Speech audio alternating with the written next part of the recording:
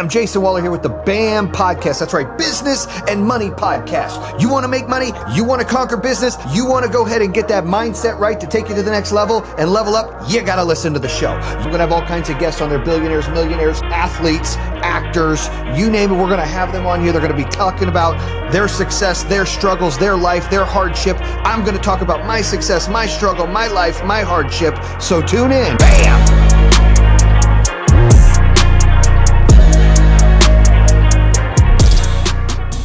Jayson Waller here with the BAM Podcast. That's Business, Attitude, and Money. Top 5 entrepreneur podcasts out there. And I am here in Utah with an OG, a gangster for life. This guy has built companies. This guy is changing the game. The Lions, not sheep. My man, Sean Whalen. How you doing, baby? What's up, man? Great to be here. Hey, Great to have you here. Yeah, I'm here to be with you. In the jam, you know what I'm saying? The boxing ring right behind us, right? Oh, yeah. How do you kick a lot of ass in here? I get my ass kicked in here. Yeah, we spar, we train in here, dude. I've seen some of the videos. I love fighting. I could tell. And this is a perfect setup. Like, not many people have a fucking boxing ring. I wanted a ring. I wanted like a proper ring, you know, because you can set up mats and shit like that. But I found this dude in LA and he made this ring, custom made this canvas for us and stuff. So it's been fun. It's fun having it. Well, hey, you've got an awesome location here. Big fan, big supporter. I was telling you before we started the show, my old man is like one of your biggest fans ever. He's like, dude, you tell him, keep kicking ass and saying his shit. So he kind of got me onto you. So really glad that we could put this together. But one of the things I really want to dive into is this is the Business Attitude Podcast, but we tell all kinds of real fucking stories. We talk about wins. We talk about losses. We talk about struggles. We talk about being in the fucking hole and climbing out and being a fighter. And you talked about how you like fighting. And you like being like the fucking lion and you're different than everybody else. And a lot of people, I think they somewhat know your story, but they don't know the story of how hard it fucking was when you built up a business and you were crushing it and then you had to file bankruptcy and close that shit down and start over. Talk a little bit about that so they understand what those days look like before you got to where you're at now. Dude, they're all learning lessons, man. That's what I'm 44 and I think about life. I think about where I've been, what I've done, right? I'm like, what are the rules? What is good, what is bad, like what is success, what is failure? And I think back to my journey, and I grew up in a single parent home. There's no silver spoon near my mouth. There's no rich family. There's nobody like, if I fall flat on my face, like somebody's just gonna write me a big ass check and bail me out kind of a deal. But I've always been fiercely independent. I tried working a real job. I had a real job for a couple of years and it was like, I just hated it, right? And the last real job I had was 24 years ago, real paycheck. And so I always tell people, I'm like, nobody's given me anything for the last 24 years as far as like money goes. And so, building businesses is hard, man. And I have chosen my early career, my early days, I was the egomaniac, right? Like I would just build it and go and nobody could tell me anything. It was just like raw. I didn't have coaches, didn't have mentors. It was like, what the fuck are you going to teach me? I'm Sean Whalen, right? Major ego. I still have a giant ego, but I'm a lot smarter now. You know what I'm saying? But you got to have an ego to be successful. Yeah, you do. You absolutely do. And anybody who tells you don't, they're totally full of shit and they've never done anything because you have to have that edge. Yeah. You have to have that edge. We were talking about Conor McGregor before and, that you have to have an edge. And most people that don't have that edge will call you ego. They will call that ego. They will say you're presumptuous. They will say you need to simmer down and all this other shit. But the truth of the matter is you have to have some giant fucking balls to build anything. I mean, you look at anybody who's built anything of note, Apple, Microsoft, any of these companies, these major companies, you have to have some giant balls to do that. You have to have some audacity. You have to have ego. So, my early days, I did that and I took my lumps. I lost a lot of money when the market crashed and I was over leveraged and signed on the dotted line when I shouldn't have signed on the dotted line. And I ended up, losing millions and millions and millions of dollars. And it was a tough spot. And I looked at myself as a failure. I was like, this is a failure. But the reality is what I learned there taught me invaluable lessons about economics, about capitalism, about business, about who I was, about hiring, firing the right team. I would have never learned that. I could have gone to every Ivy League school on the planet and I would have learned what I learned in going through a bankruptcy, about business, about myself, about leadership. And so I don't look at any of these things as failures. You know what I mean? They were hard as fuck. I mean, shit, building this business, is hard as shit. Building any business is hard as shit. But I'm grateful for the lessons that I've had, especially the ones that have come at, a great financial price, a great emotional price, because those truly have been the refiner's fire. That's where I've learned the most. The strongest metal is forged in the hottest fire.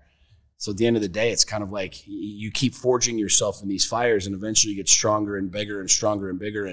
And I wouldn't trade any of these experiences for the world, man. Yeah. So you said two things I want to touch on. First, no one's giving you anything 24 years. You had to go out and fucking earn it. And a lot of people don't appreciate that. I do, because obviously there's fire in your belly, right? Yeah. There's fire in your belly when you're working a 9 to 5, when you're working for somebody else.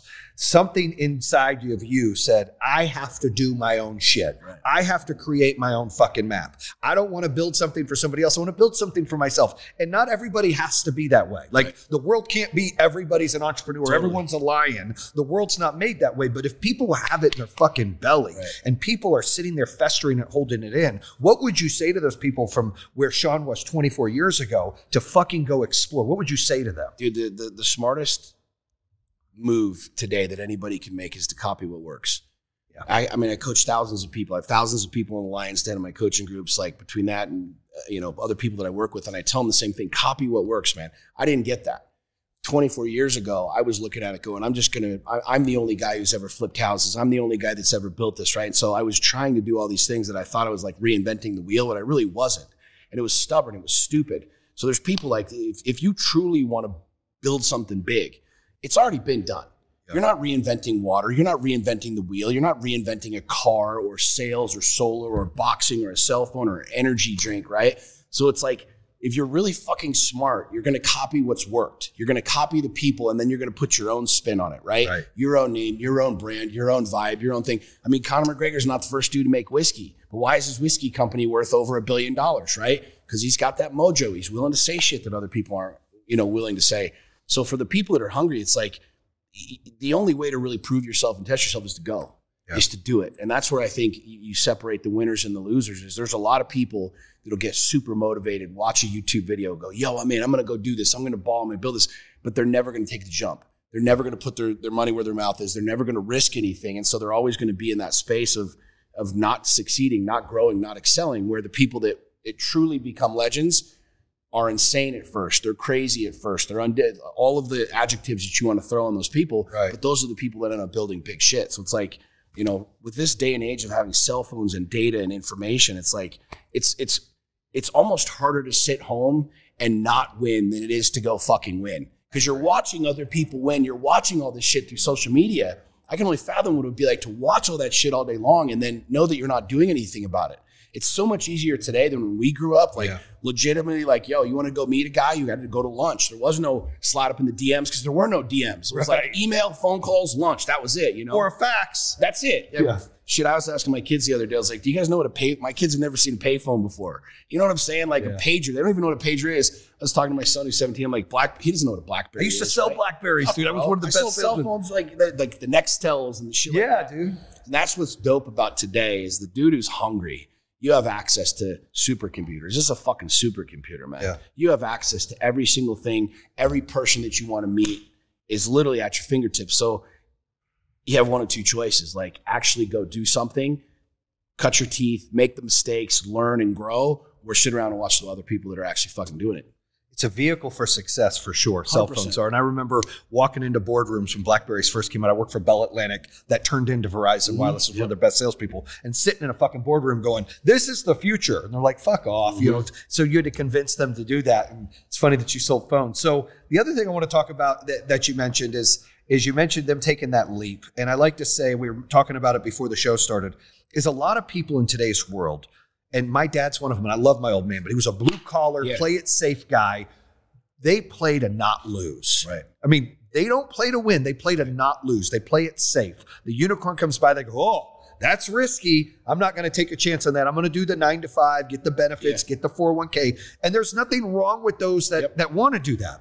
But it's those that aren't happy doing that. Yep. It's those that are struggling in life, looking at this going, this should be me. If that's how you feel, you should fucking do what Sean just said. Take something that you like, see where somebody's successful at, and fucking make it yours. Spin yourself on it to grow a success. So I do want to touch on that. But the other thing I wanted to bring up that you talked about is people and all the adjectives that they use. Yeah. And I talked about this the other day, that Like you've got a bomb ass Lamborghini here in the warehouse, sick ass fucking Lambo. And we were talking about Lambos and shit like that. But you get these people that don't have the ego. And I always say confidence and arrogance, there's a very thin line. It's one of my shirts. It's like, it's a thin line and I like to ride it.